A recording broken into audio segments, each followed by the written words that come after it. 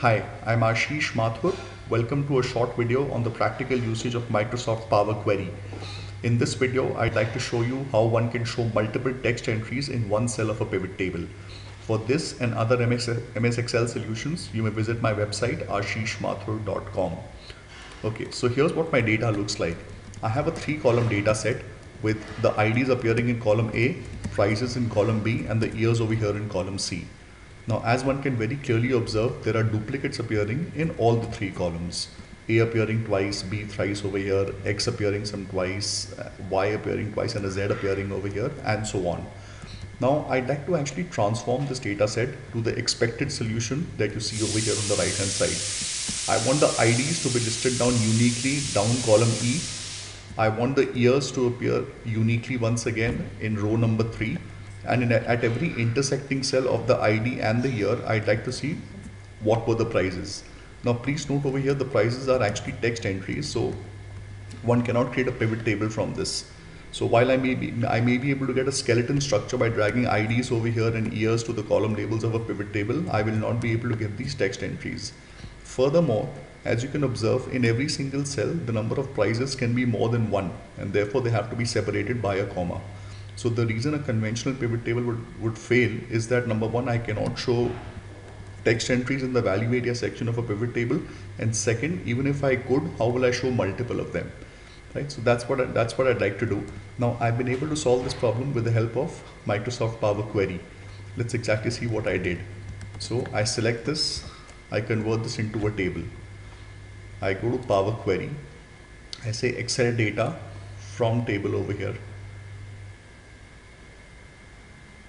And once I get the data set here, first and foremost what I do is I right click on the price column and I duplicate this column.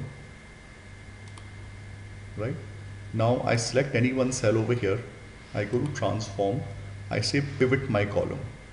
So I pivot this column, use the names of the column price copy to create new columns. What should be in the value area section? I want the price to appear in the value area section, and aggregate function should actually be none. So I select do not aggregate. I click on OK, and now see what I've been able to do actually. I've been able to actually, for every single ID and year combination, get to know what the prices are per row. Now my next step is to actually concatenate data from these 3 columns into a 4th one over here. So I go to add column, I say merge columns. Choose how to merge the selected columns. Separator should be a comma. New column name, merged. I'll let that stay the way it is. I click on OK. Now for every ID and every year, I've got a merge column which shows me all the prices. And if there are multiple prices, I get a comma separated. I get the prices separated by commas. I do not need these 3 columns now. So I select them, I right click and I say remove columns. Now all that's left is to actually create a pivot table from this. So I select the year, any one cell in the year column, I go to transform, I say pivot column, use the names in the column year to create new columns. Values should be the data lying in the merged column. Advanced options, I do not want to aggregate. I click on OK. So now I have the IDs down column A, I have the years along the row, and at every intersecting cell I have what the prices are, text entries appearing over here, and if there are multiple of them, multiple, I have commas as well. Home, close and load. In another worksheet of the same workbook, I get my desired data set, and just to quickly confirm whether what I've got is right or not, I cut this from here, I paste it alongside to just check my result. So that's AB here, 910 here, 910 over here.